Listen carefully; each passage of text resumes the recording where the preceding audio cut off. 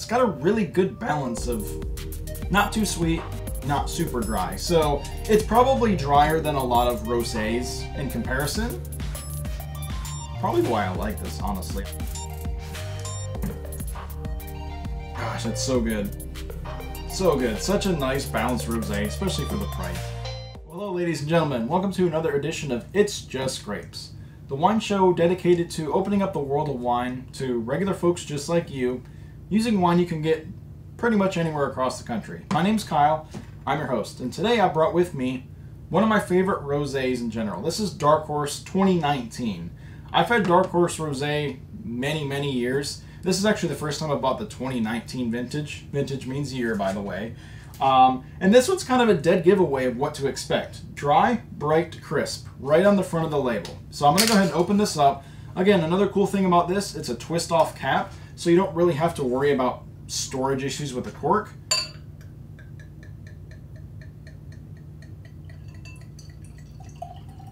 Has a nice pink color. Ah, that's terrific.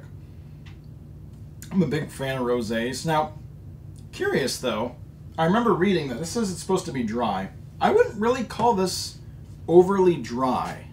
It's got a really good balance of not too sweet, not super dry. So it's probably drier than a lot of rosés in comparison. Probably why I like this, honestly. I've, again, had Dark Horse many times, Dark Horse Rosé specifically.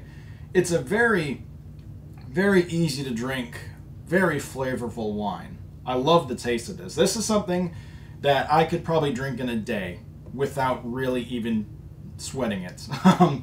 Such a terrific taste, very fruity, very easy to drink, not overly, it doesn't really knock you down, it's not super alcoholic, it's just a really good crisp rosé, and especially for the price. Let's go, I'm going to cap this so I can read the label with a little bit more safety than in the past. Dark Horse, the unexpected winner. For us, winning means bringing you exceptionally crafted and well-balanced wine that over-delivers on your expectations. We do this by working side by side with 400 of California's finest grape growers to earn the first pick of their harvests. And we taste our wine over 100 times, that's easy, before you pour your first glass. The result? A refreshingly dry rosé with notes of fresh fruit and a bright, crisp finish. Cheers, Dark Horse Rosé. Yes, so obviously it sounds like they're not just growing their own grapes, they're picking the best grapes, they're picking the varieties that they want that deliver this taste. And kind of the interesting thing about that is it still has a 2019 vintage on it. So they're using grapes all from 2019, almost making a rosé blend, if you will, and I mean, honestly, it just provides exceptional taste. Already gonna have to top this off. I did have this in my refrigerator. You don't have to necessarily have this like ice cold, but it's a good idea to have it cold in general. As you see, the bottle's starting to sweat here quite a bit. Gosh, that's so good. So good. Such a nice balanced rosé, especially for the price. California rosé, by the way. I know a lot of people like drinking specifically California wine, just kind of personal preference and, you know, keeping it within the country. Great option, and you can get this anywhere. I picked this up at my local Schnucks, which is just a grocery store chain here in the Midwest. I don't even remember what it cost. You're going to see a video pop up, probably showing how much it cost. It's worth it. It's under 10 bucks. You probably want to buy 2 of these.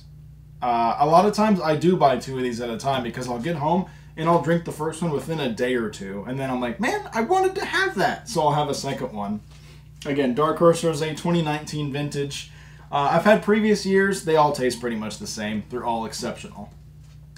And let's revisit. So last week we had a Chardonnay on here that I called Flavor by Fire. That's the Toasted Head Barrel Aged Chardonnay. As you can see, there's not much left. I probably have another maybe glass and a half in there.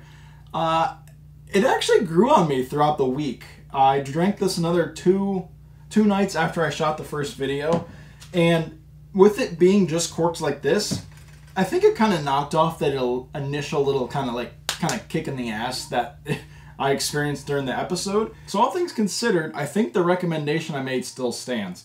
It's definitely not a mild, calm, easy drinking Chardonnay, but if you want something that has a good flavor, good taste, something different, awesome. Still highly recommended. Again, we'll put a link on YouTube. It'll pop up above me, but we'll put a link to this as well in the description. So I think that wraps up this episode of It's Just Grapes. Again, please subscribe. That way you see these more and more, and it helps the channel grow as well. Please share with your friends. And also, I want you guys comment. What do you want to see? What types of wine? What brands of wine? Is there anything else you want me to add to the show? Different aspects of it, more fun things. Aside from that, I'm going to let you go, and I'm going to go edit this video and make some of this liquid disappear. So thanks for tuning in to this edition of It's Just Grapes. We'll see you in the next one.